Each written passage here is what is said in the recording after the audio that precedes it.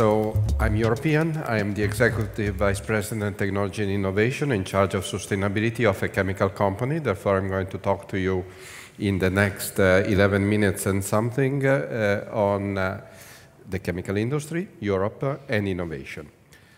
And I have 3 slides for you. And the first, I guess you see on the screen. You have 3 numbers there. As I told you, I am in charge of sustainability. So the key tenets of sustainability for anybody are the economic, the social, and the environmental aspect. Actually, these 3 numbers are cheating a little bit because they are actually 4, and they represent these 3 dimensions. So 5% is actually the percent of the global GDP of the world represented by the chemical industry.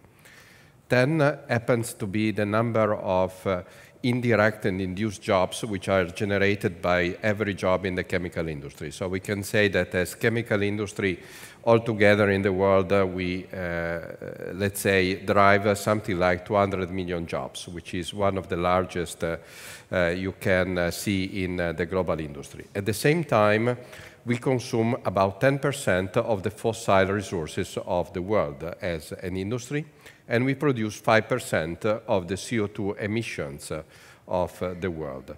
Therefore, I think that I don't need to spend too many words in convincing you that our contribution to the future has to look primarily into, on one side, limiting the second part, so the second 10 and the second 5, that is the consumption of resources and the amount of CO2 we are generating, whilst it is very important to focus on the first 2. That is the generation of additional jobs, because from a sustainability point of view, we all think about CO2, but one of the biggest challenges for the future is actually a lot of new people who are going to need a good job, and definitely we can offer quite a bit of help in that direction. And for this segment, I will finish with 1 more 10 for you. 10 is the typical time it takes to us to generate a new product.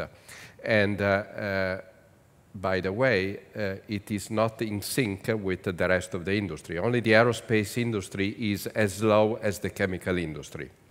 So one important challenge for us is to bet on opportunities so that we can be ready for the next company wanting to develop a cell phone. And by the way, the time it takes to develop a new cell phone is 1 year, so significantly less, 1 order of magnitude less of the time it takes for us.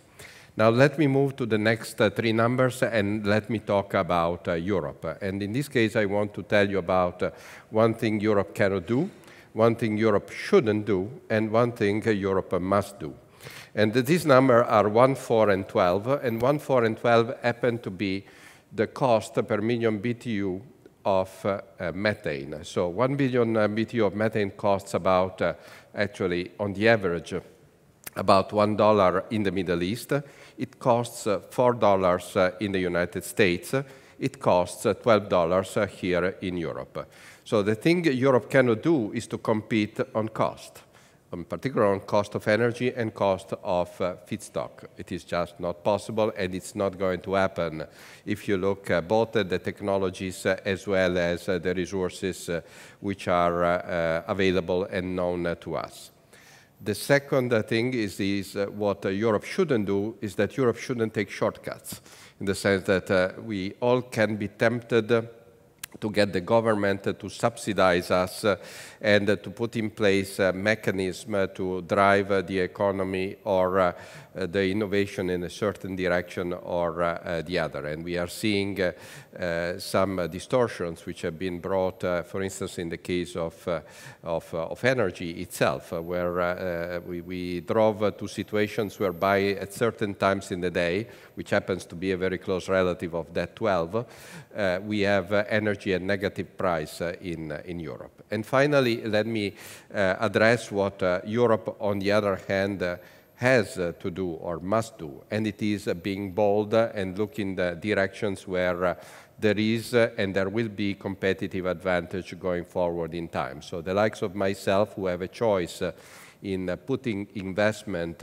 in Europe or in the United States or in China or in India are fundamentally looking at three key factors. On one side, the proximity, if you are in the chemical industry, to your manufacturing assets, because that is essential to drive your success on the cost side. But more importantly, we are looking at the talent and we are looking at the proximity to specifiers.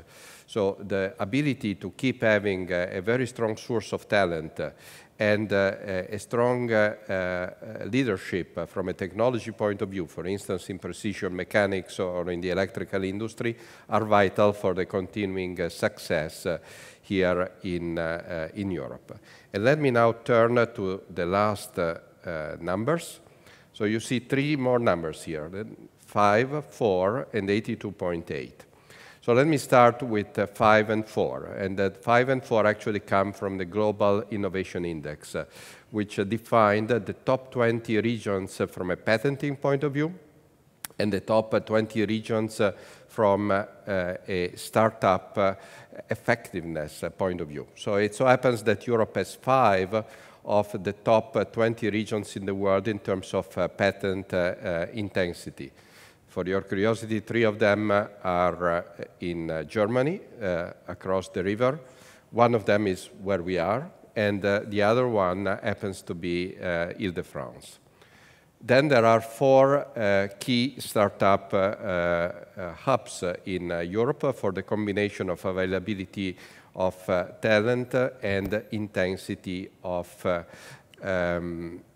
financing. And I think that it is obvious to anybody that making sure that we don't see what we have seen between the first part of the last decade and the last part of the last decade, that is to see a reduction in the overall patent intensity in Europe as compared to competitors. It's something which we shouldn't see, so it's another one of those areas where Europe should not go in that direction. I think that strengthening the ability to innovate is critical.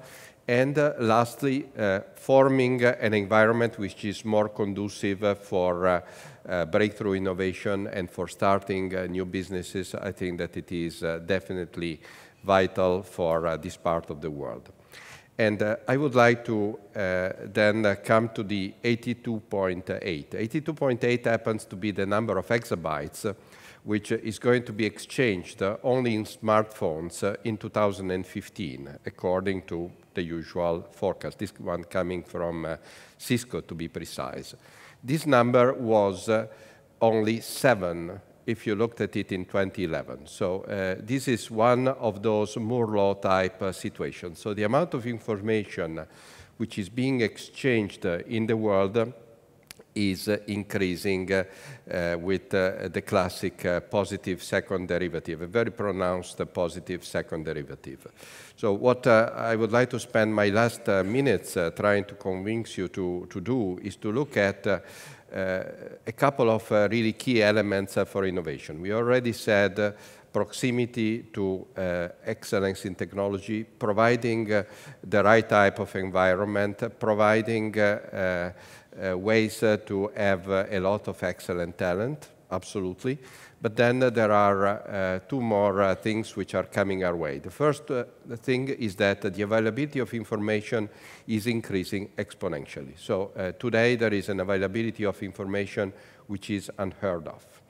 The second thing is that not only there is a lot of information coming, but the new generation of children and the new generation of young adults come with a completely different attitude to learning. It is not anymore the learning by books, it is the learning with the iPad, it is a learning which to a certain extent goes back to the Renaissance, when people used to walk with, or even to the old ages, when people used to walk with philosophers and learn from them and repeat what they said and confront it with what somebody else has said. The only difference is that today it's not walking, but it is surfing in the internet.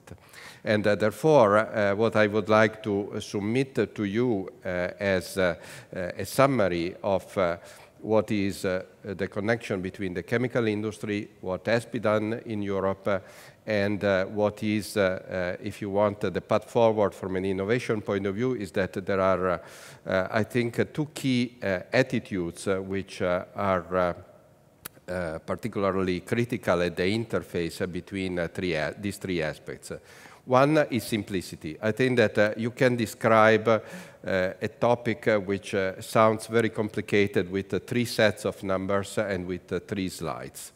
So the world is more simple than what the people think, and the simplicity is an attitude which is important. The second attitude, which I think is critical, and it is particularly critical in Europe, is boldness. Europe cannot save itself by saving a few more gigajoules from an energy point of view, cannot create significant new jobs by getting some governments to drive things in a certain direction or the other. And therefore, boldness is a critical attitude. Skill sets, I think that from what I said, it is obvious that I believe in numbers, so I submit to you that numeracy is a very critical skill set going forward in time. The ability to discriminate between good and evil on a numeric basis, in particular in science, is and will remain a very important asset for all of us.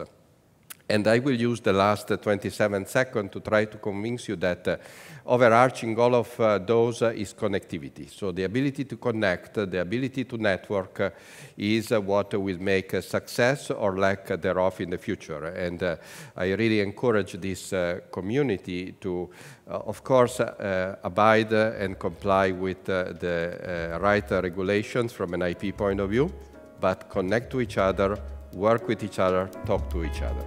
Thank you. Thank you very much.